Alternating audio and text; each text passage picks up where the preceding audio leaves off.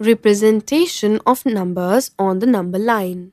Let us say we have this number line with whole numbers from 0, 1, 2, 3, so on it.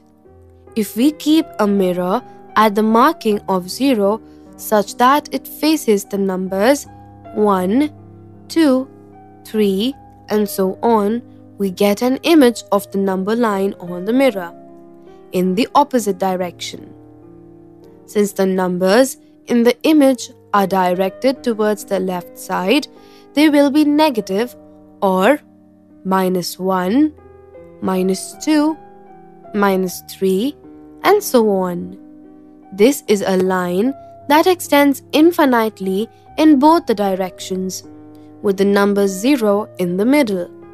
The positive integers 1, 2, 3, 4, and so on are on the right side, while the negative integers -1, -2, -3, -4, and so on are on the left side.